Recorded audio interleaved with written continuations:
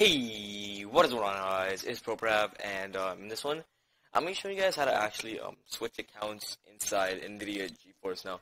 So a lot of you do know, when you guys actually launch the game, you're not able to switch accounts on Geforce now. You have to just stick to one account. So I'm going to show you guys a really simple way to actually just switch accounts. So all you do is hold on, just quickly exit the game. So as you see, there's a black screen right here.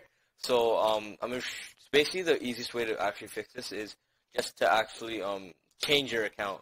Change your account password. I mean, so if you change your account password, it'll force Epic Games to actually make you re-log in.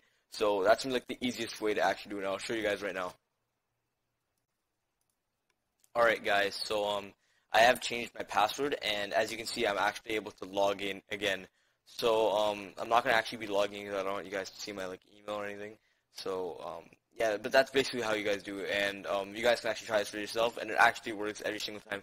But the thing is, when you change your password, you can't change it to a password that you used the last 5 times. So you gotta just so if you want your original password, you gotta change it 5 times first, and then you can get your original password back.